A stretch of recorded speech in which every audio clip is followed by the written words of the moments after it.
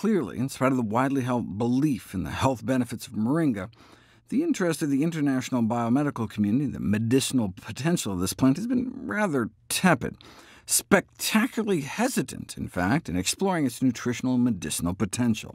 Other superfoods, such as garlic and green tea, have enjoyed better reception, but they also have more scientific support. There are thousands of human studies on garlic and more than 10,000 on green tea, but only a few hundred on moringa. The most promising appears to be on the effects of moringa on blood sugar control. If you have people eat about 5 cookies, this is the kind of blood sugar spike you get. Add about 2 teaspoons of moringa leaf powder into the cookie batter, and even with the same amount of sugar and carbs, the blood sugar surge is dampened. Just having people drink 1 or 2 cups of moringa leaf tea before a sugar challenge suppressed the elevation in blood sugar in all cases compared to those who drank plain water instead. Here's the spike after sugar with no moringa. Here's the reaction to the same amount of sugar 30 minutes after drinking moringa tea. No wonder moringa is used in traditional medicine practice for diabetes, but you don't really know if it can help until you put it to the test. Diabetics were given about 3/4 of a teaspoon of moringa leaf powder every day for 12 weeks, and got significant improvements in measures of inflammation, as well as long-term blood sugar control. But the reason they call it a quasi-experimental study is because there was no control group.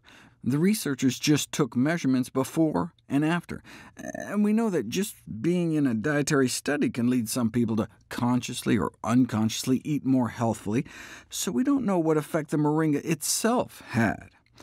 Even in moringa studies with a control group, it's not clear if the subjects were randomly allocated. And in this study, the researchers didn't specify how much moringa people were even given. I mean, what does 1 tablet's worth mean? No significant improvement in this study. Maybe they didn't give enough. This study used a tablespoon a day, and not only saw a significant drop in fasting blood sugars, but a significant drop in LDL cholesterol as well. 2 teaspoons a day didn't seem to help, so was it just that a whole tablespoon is needed? Apparently not, since finally a randomized, placebo-controlled study using a tablespoon of moringa a day failed to show any benefit on blood sugar control in type 2 diabetics. So we're left with a few studies showing potential, but most failing to show benefit.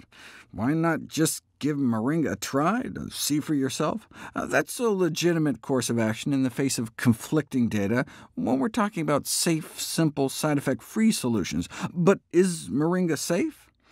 Probably not during pregnancy, as about 80% of womenfolk in some areas of the world use it to abort pregnancies, and its effectiveness for that purpose has been confirmed, at least in rats, though breastfeeding women may get about a half-cup boost in milk production based on 6 randomized, placebo-controlled, blinded clinical trials. Just because moringa has long been used in folk medicine traditions in no way proves that the plant is safe to consume. Lots of horribly toxic stuff like mercury and lead, for instance, have been used in traditional medical systems the world over. But hey, at least no major harmful effects of moringa have been reported by the scientific community, or more accurately, no adverse effects were reported in any of the human studies that have been conducted to date. In other words, no harmful effects have been reported until now.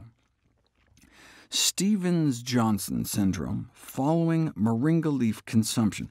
Stevens-Johnson syndrome is probably the most dreaded drug side effect, a rare but potentially fatal condition characterized by epidermal detachment. In other words, it can make your skin fall off. 14 hours after consuming moringa, a guy broke out.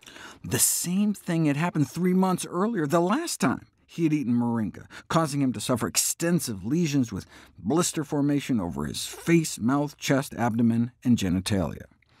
This case report suggests that consumption of moringa leaf is better avoided by individuals who are at risk of developing Stevens-Johnson.